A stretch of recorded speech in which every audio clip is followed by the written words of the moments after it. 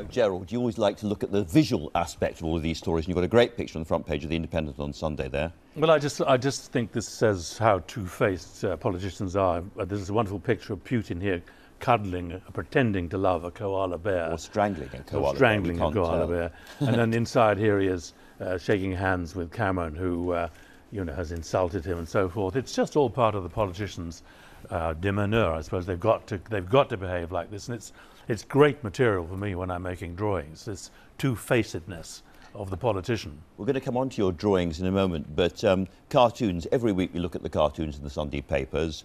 Sometimes they're big, sometimes they're small, sometimes they're good, sometimes they're less good, but they're an important part of journalism, which is slightly fading away as well. We talk about the Russian story fading away. Cartoons are fading away, perhaps worryingly, in newspapers a bit at the moment, aren't they? Well, they're still there all the time, but of course newspapers are fading away. That may be the thing, but I think that they are an important part of newspapers because they are a visual, immediate comment.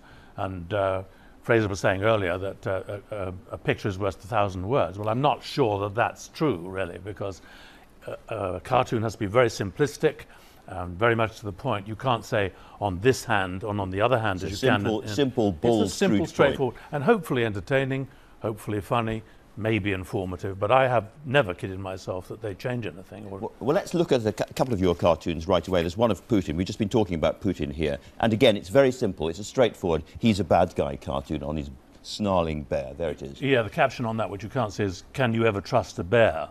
And can we ever trust Putin, of course? Putin. And then sometimes you have to do cartoons about more abstract issues. This is one about Ebola. Yeah, they're kind of more difficult, really, in a way, but because they can become sort of emotive in the wrong sort of way, sort of mawkish.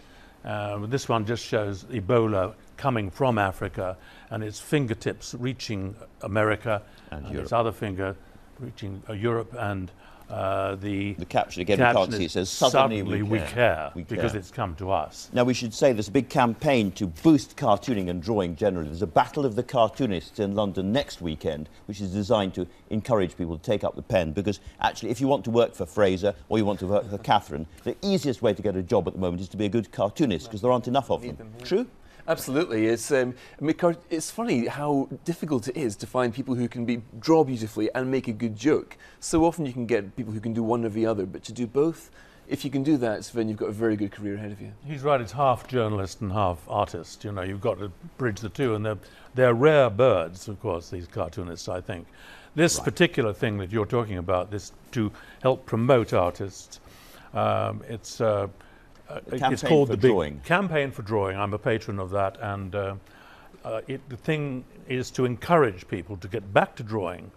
The extraordinary thing is we're all born with the ability to draw, to dance, to sing, whatever, and we continue to sing and dance maybe, but we give up drawing, and it sort of happens along the way when people start trying to draw properly, get a likeness or shading or perspective and all those things, and then their friends start to laugh at their drawings and they give up. It's so sad. Very sad. And this campaign really is to encourage people to get back to it because it's very therapeutic.